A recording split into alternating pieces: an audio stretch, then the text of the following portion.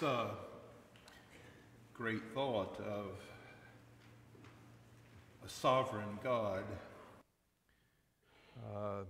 leads us this morning into the thoughts that I want to share with you from the Word of God, from a parable that Jesus gave, recorded in the Gospel of Mark in chapter 4. So I ask that you open your Bible and turn there to Mark chapter 4. If you're using a pew Bible, and I hope you'll use it, that you'll turn to page, I believe, 734.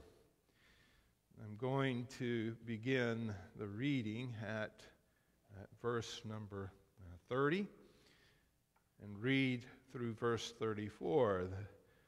This parable of Jesus has been given the title as the parable of the mustard seed, and you'll see why as we read this passage, and that's the title that I've chosen for the message this morning. So let's now consider this passage, seeking God's blessings as I read it, that we might indeed hear it in our hearts, hear it in our minds. Mark records these words of our Lord. And he said, that is Jesus, whereunto shall we liken the kingdom of God? Or with what comparison shall we compare it?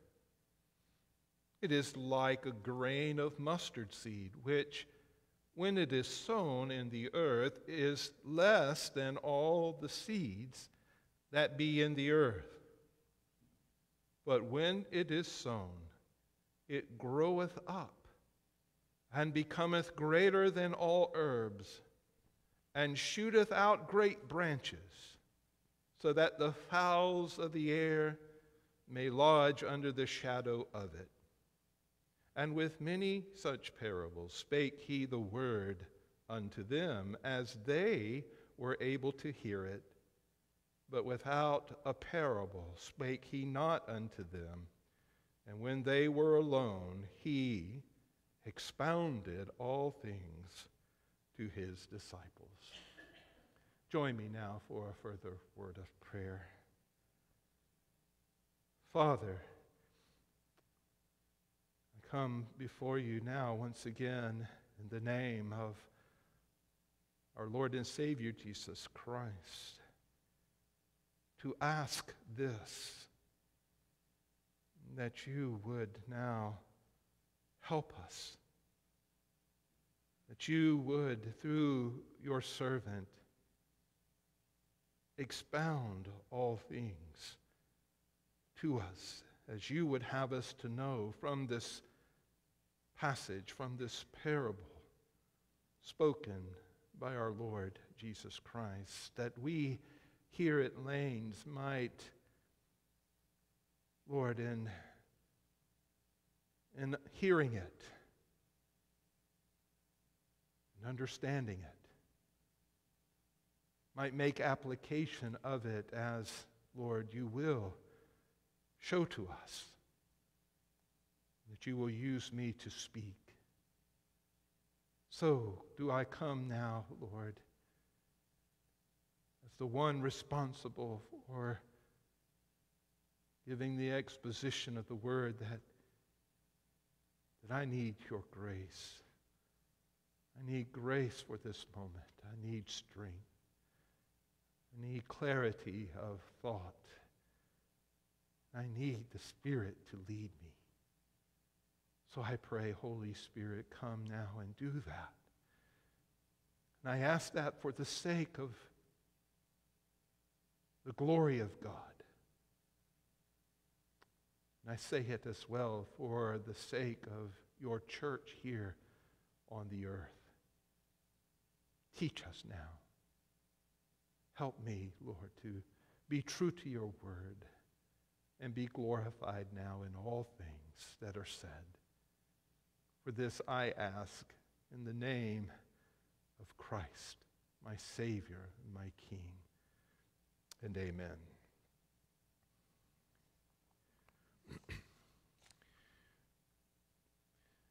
parables of Jesus, and we are now looking at, I believe, the first, second, third, the fourth of these parables. They are intended to expose secrets, to reveal mysteries about the kingdom. After Jesus told the parable of the soils or the sower, in that 11th verse, going back up to the 11th verse, he said to his disciples, and by application to us here now, he says, "Unto you it is given to know the mystery of the kingdom of God. But unto them that are without, all these things are done in parables." So he is saying to his ordained 12 disciples there, and to those that were around him, that were following him, that believed in him, that he's saying, that Jesus is saying, it's my desire, and it's the desire of the Father, that you should know something that is hidden about the kingdom of God. And this is for the purpose, that we can discern the purpose for this, that not long, perhaps we don't know the exact timing of this, but it's early in Jesus' ministry, there as he ministered in Galilee. But if this is in the first year of his ministry, there's only going to be a couple of more years, and then, of course, Jesus is going to die, and he's going to then ascend back up to the Father. And the disciples are left with the work of going out, preaching the kingdom of God, preaching the gospel of the kingdom of God. And so Jesus is preparing them. He wants to encourage them, because it's not going to be easy for them. Neither is it easy for us. They had great persecution. They would come to know great persecution then. After Judas takes his life, of course, there's the 11, and I'll speak more about that in a moment. But all those 11, and then when you add the Apostle Paul, they're going to experience such persecution that all of them, except for John, as we understand, are going to be martyred. They're going to lose their life. Now, how is it that you can do that? How is it that you can be encouraged to persevere in the faith when you're going to be persecuted because of your faith? They need to know something that is hidden from them about the kingdom of God. And part of the issue here as well is that they have their own thoughts about what the kingdom of God is. You remember, even up after Jesus is resurrected from the grave, and right before his ascension, what the apostles that are there come to ask him, "When will you bring the kingdom here?" They were still, after 3 years, somewhat, to say clueless is hard. It's a hard thing to say. Let's just say, after 3 years, there was still a mystery that was there that they couldn't solve. Because they're thinking that now, okay, from the garden, we can go back to the garden. in the promise of the seed of the woman who would come. We could then go to Moses and in his days, and him speaking that there's going to be this prophet that comes after me that you're going to hear. And through all of the other prophecies given in the Old Testament about Messiah coming to establish the kingdom of David. And that kingdom, when it will be established, will be a kingdom forever. They were constantly thinking in terms of Jesus being the king that would sit upon the throne of David there in Jerusalem. They were mistaken about that. It was still secret to them in some ways. It was a mystery. And so, even, I think, it was only after the outpouring of the Spirit on the day of Pentecost where their eyes would be fully opened to see everything that Jesus had been speaking about, for that to make sense. And so Jesus is opening his words to them through this and an understanding of the kingdom through this parable. And he wants them to be encouraged. He wants them to have within them the understanding that's going to allow them to persevere, as I said, and to do the work of the kingdom. And that's my hope this morning. As we look at this passage, the ultimate aim of this message this morning is to assure you. It is to encourage you. Be steadfast. Because what we're seeing around us today, we're seeing great darkness, aren't we?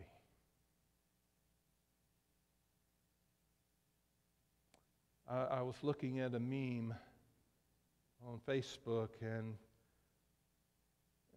this month being so-called Pride Month, how it is that the darkness of the culture has taken that which was a promise of God that could be seen by us.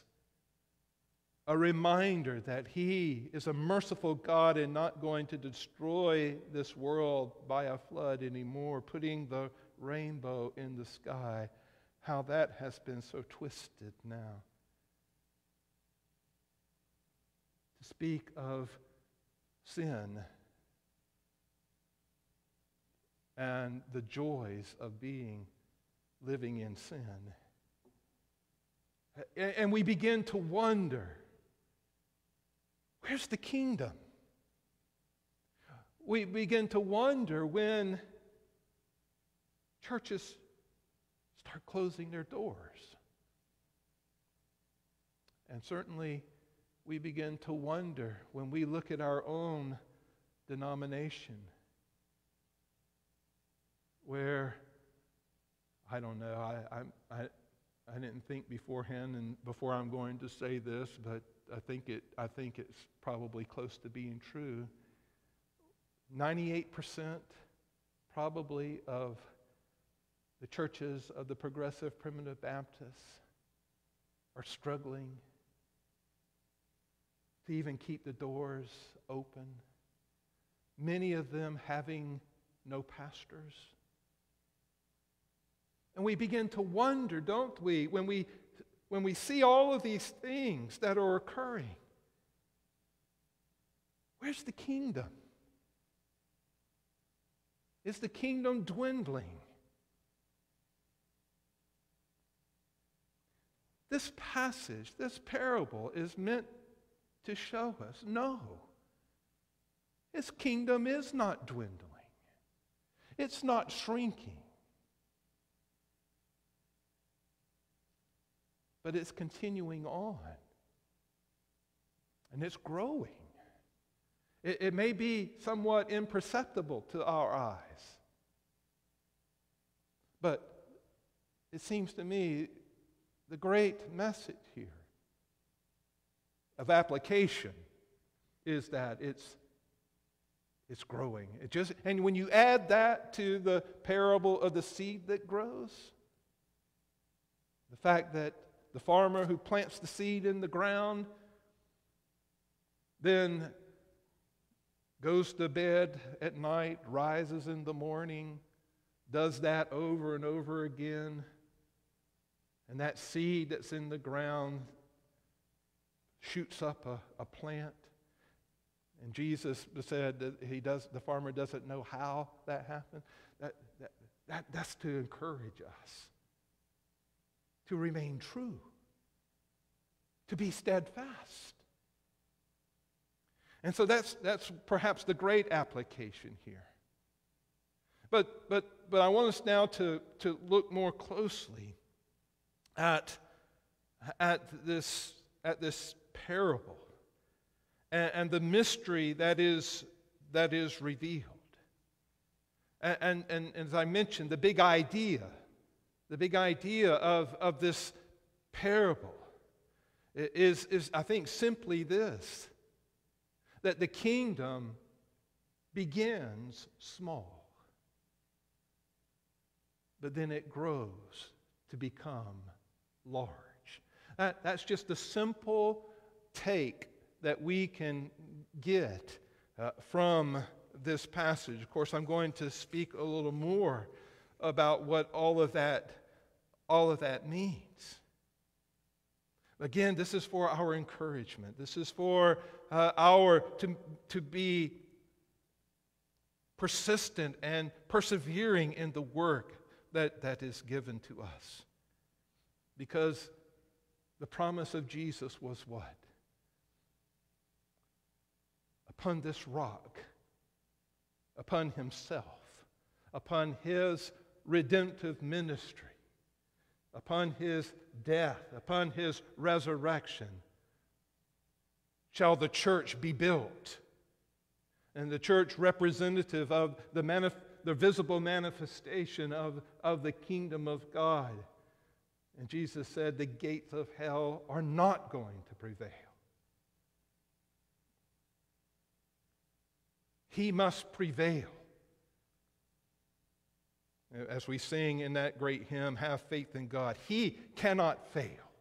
He must prevail.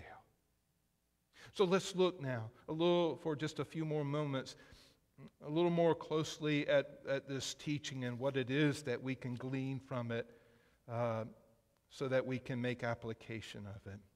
The first thing to note, again, is really the parable is kind of easy to divide into headings.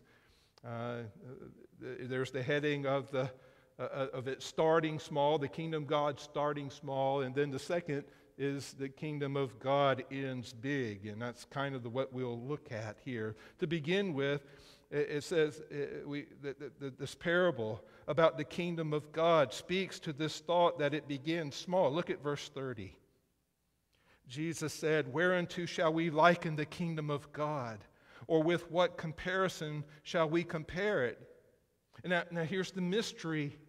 Here's the mystery revealed. Here's the secret that is exposed. Verse 31, "It is like a grain of mustard seed, which when it is sown in the earth is less than all the seeds that be in the earth."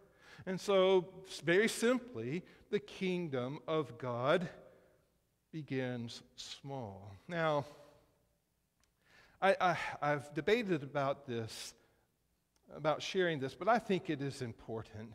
It is like with all parables, brothers and sisters and friends, we need to be careful in looking at and trying to dissect every aspect of the parable, because that can be dangerous. It can lead us down to paths that we do not need to walk. And an example of this is this idea of Jesus saying here that the mustard seed is the least of all seeds, that it is the smallest of all seeds.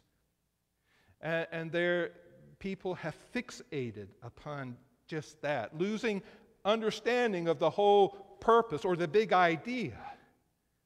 And they've used it as a point of criticism to say Jesus is in error here when he says that. I say that because when you're going out and you're having conversations with people, no doubt someone who doesn't believe in the infallibility of the Scriptures, the inspiration of the Scriptures, they're going to point to this and say, well, Jesus maybe doesn't know everything that he says he knows. He doesn't know all things because there are seeds that are smaller than the mustard seed. And so they'll fixate on that. R.C. Sproul, in a message that he had on this passage, speaks of a seminary professor at a prominent seminary in the 80s and 70s and 80s, during the time when there was this great argument being made about the authority of the Scriptures, that the Scriptures were not inerrant or infallible. That was a great argument going on in that time, and it still goes on today. But he pointed out that this professor, in going over this passage and to his students, came to the understanding, well, Jesus was mistaken, he was wrong. And therefore, because there are seeds that are smaller than the mustard seed, then obviously the Scriptures are not inerrant or infallible. Well, how do you explain that to someone? Well, you explain it this way. It's that Jesus is speaking an idiom, a proverb, if you will, that was known in that day. That oftentimes the rabbis in that day and even before would use the mustard seed as a way of measurement in making a point of teaching. And I found this helpful by a man named Alfred Edersheim in his work. And I just want to, I say all this to caution you from going down that path of looking at parables in that way. It can be dangerous. We need to get the big idea of the parable. But here's what Edersheim writes about that issue. The very idea of parables implies not strict scientific accuracy, but popular pictorialness. It is characteristic of them to present vivid sketches that appeal to the popular mind and exhibit such analogies of higher truths as can be readily perceived by all. Those addressed were not to weigh every detail either logically or scientifically, but at once to recognize the aptness of the illustration as presented to the popular mind. And Edersheim goes on to speak about the Mishnah and how the mustard seed appears in the teachings of rabbis there. So I just want to caution you about that. With that being said then, what ways do we see the kingdom being small, like a mustard seed? How can we understand this? Well, I think we can understand it in the following ways. First of all, the kingdom of God begins with one man.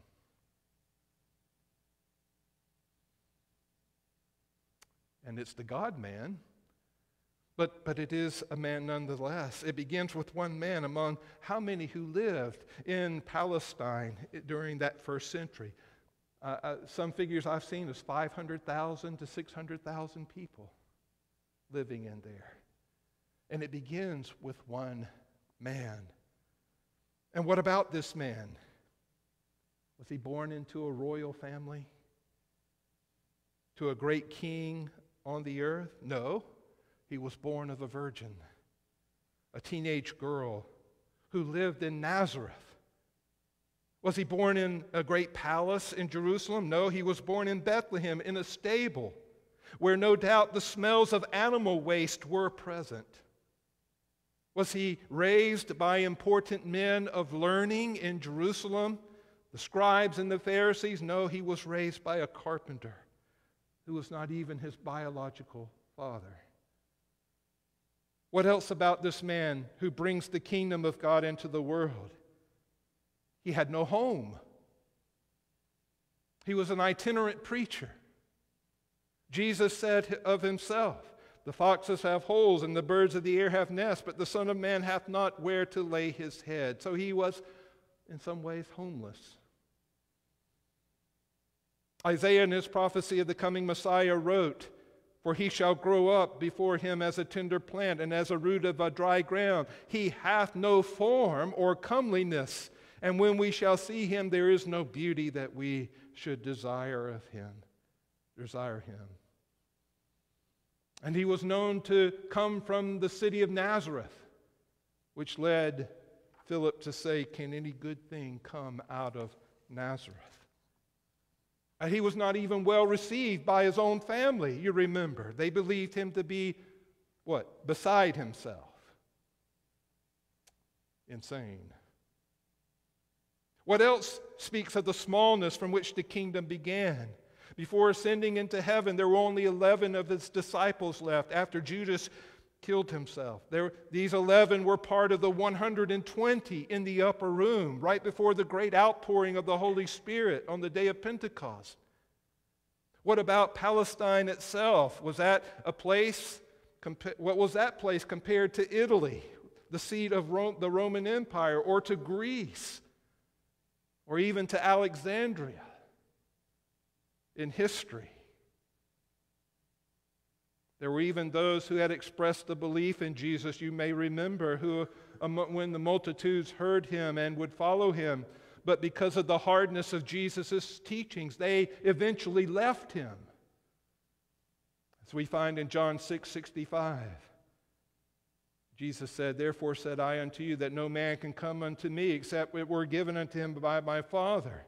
From that time, many of his disciples went back and walked no more with him. So he was losing disciples during his ministry. From one man who would be seen by many as nondescript or ordinary, and even beside himself, just a carpenter's son, handing off his ministry to 11 disciples living in Palestine, in a city in Palestine, Jerusalem, that this is from the small beginning of the kingdom. But the kingdom, though starting small, did begin to grow, which brings us to the second thing to note here. The kingdom of God, though it begins small, it grows until it becomes big. Verse 32 of our text, "But when it is sown," that is, when the mustard seed is sown, "it groweth up and becometh greater than all herbs, and shooteth out great branches, so that the fowls of the air may lodge under the shadow of it." In the beginning chapters of Acts, we see the start of this growth. The shooting out of the great branches, as it were. On the day of Pentecost, when the 120 in the upper room, upon the outpouring of the Spirit, the Holy Spirit attending to the preaching of the gospel, the sowing of the word, made visible the light of Christ, making visible the light of Christ. The Apostle Peter preaching, what happens? 3,000 people were added to the church.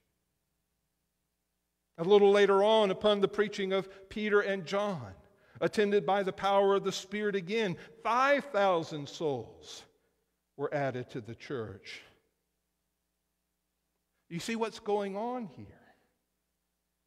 When the seed of the Word is cast into the good ground of hearts prepared by the Lord, fruit is being born. Some 30, some 60, some 100-fold.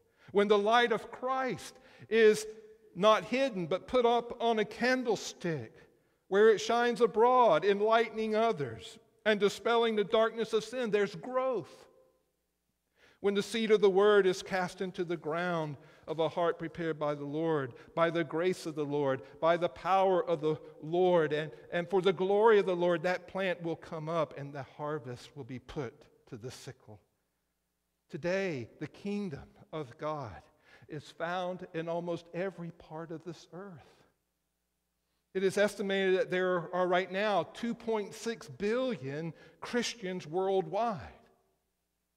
According to one source I read, if the Lord tarries until he comes again in 2050, it is estimated that there will be 3.3 billion people who follow Jesus. From one man, preaching of the beginning, the preaching of the gospel of the kingdom of God by the sea in Galilee, to the 11 disciples with him after the resurrection from the dead, to the 120 in the upper room in Jerusalem prior to the day of Pentecost. 2.6 billion Christians are estimated to exist or to live today around the world. Can we not see the mystery revealed here in this passage of the mustard seed? The realm of God's kingdom today is to be found in all of the earth, as I said. It's to be found in people who belong to the kingdom of God, a people from out of every nation, kindred, tongue, and tribe. And that's the significance, as I understand, of what it means by the fowls of the air lodging in the shadow of it. I don't have the time to go there. But you go back to Ezekiel chapter 17 in verses 22 and 23, as well as in Daniel chapter 4, verses 10 and 12. And you see, I think Jesus is making an allusion to those passages when he adds that thought of the parable that after the branches shoot out this way, the birds come and nest in it. I believe that's the believers. In all places come and they find a place of sanctuary in Christ, nesting in him, safe. I think it's a beautiful picture here. Now, quickly, I want to bring to you some words of application. I think you've seen the thought here of the small, starting small and ending big. That's the big idea of this passage, of what the kingdom is. It begins small, but it grows and it grows and it grows, and it will end big. But I want to conclude with these now thoughts for us here at Lanes about what it is that you and I can take from this. And the very first thing that I would say to you is this: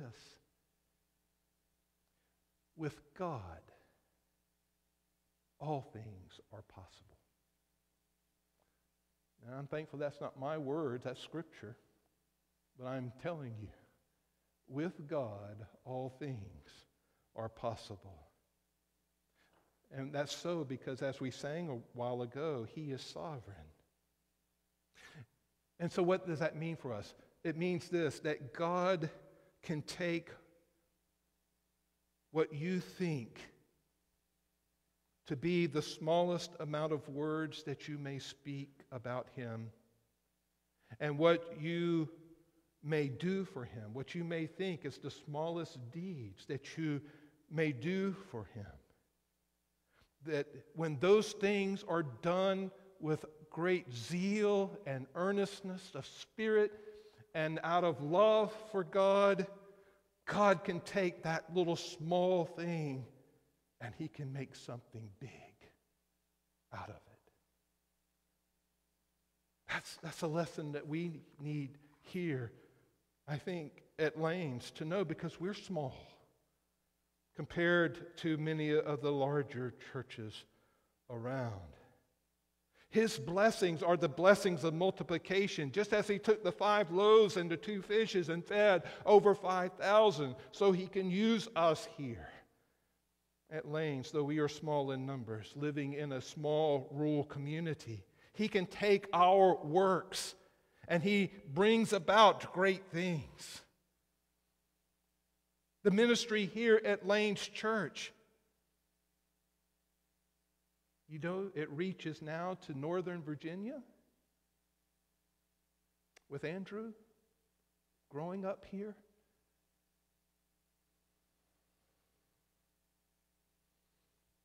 Do you know it reaches to the Ukraine in the words put on a card by our young people. Those cards were shared to people in a nursing home in Ukraine.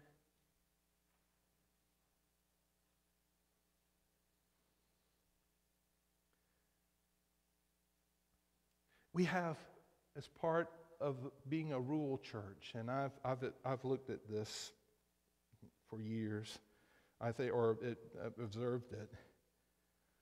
We tend to be at a disadvantage here because we tend not to be a generational church.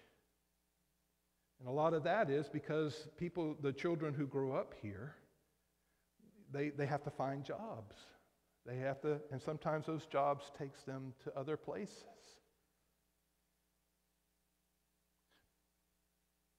But even at that, you see how God has used people like Hannah and Jesse, the wife of a pastor now, and raising up children in church.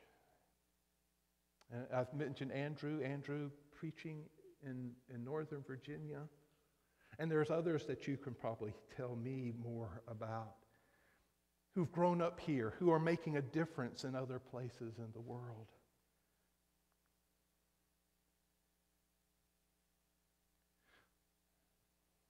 But brothers and sisters, not long ago, we were serving the teachers and the staff at Stilson School with a meal.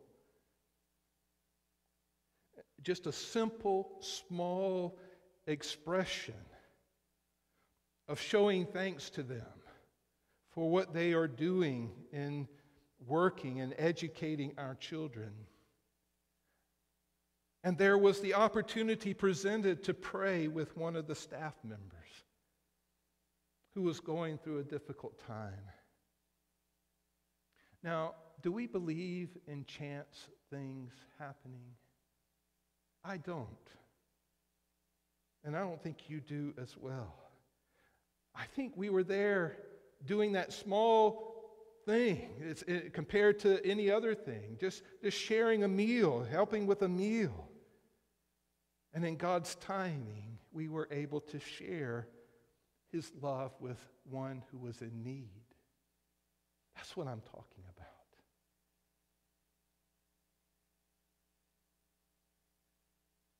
I would like to see us more. I'd like to see every pew in here filled.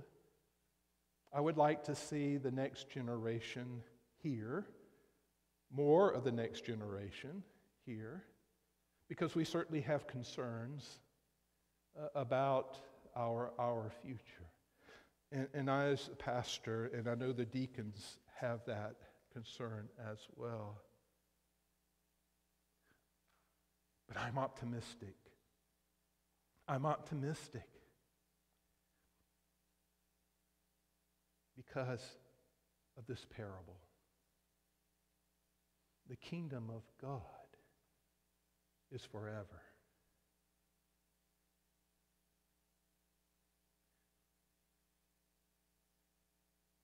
You ought to be optimistic as well.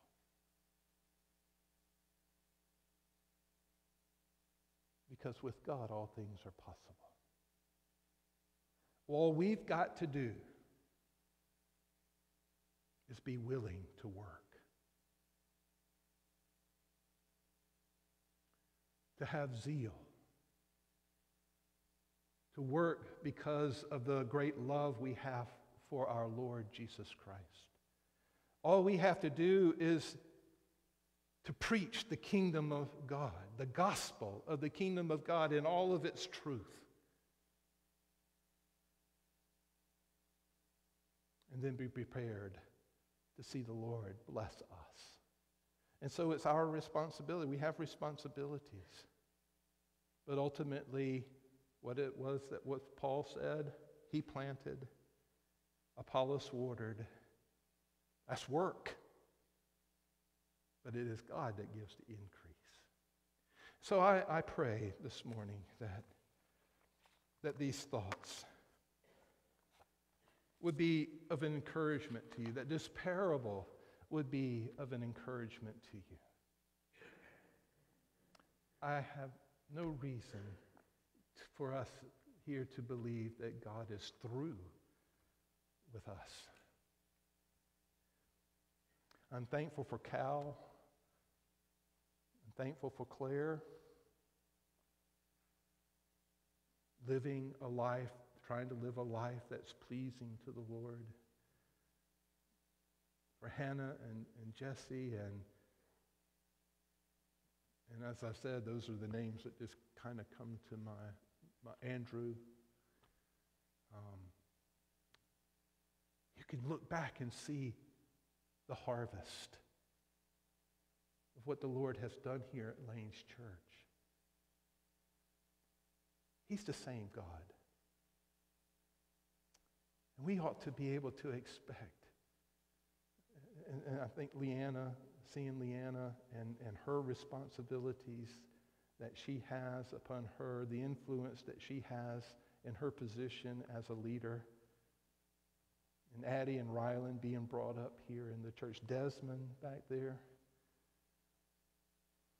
I tell Desmond he's going to be a preacher one day. I believe God can work in that young man's heart just like he works in all of the hearts of his people. So let us be optimistic. Let us be encouraged. And that's what the parables, I think these parables in particular of the kingdom, were meant to be for those disciples that Jesus taught. Let's pray. Oh, Father, I pray that you would now cause, Lord, your word to sink deep within our hearts. Because, Lord, we can become so discouraged. We can become, Lord, having a state of wonder or uncertainty about what we are seeing, about our future because of what we are seeing in our world around us. But yet, Lord, as you have revealed, taken the veil from the eyes of the disciples through parables such as this, that, Lord, you would cause our eyes, our hearts, to see the glory of Christ, to see of his sovereignty, that his kingdom is a kingdom that shall never end. Oh Lord, we here at Lanes, we desire to be workers in your kingdom, to do your bidding, to share with others the light of Christ. Help us with wisdom to know what to say, when to say it. Just be near to us and bless us. We humbly ask in Jesus' name now.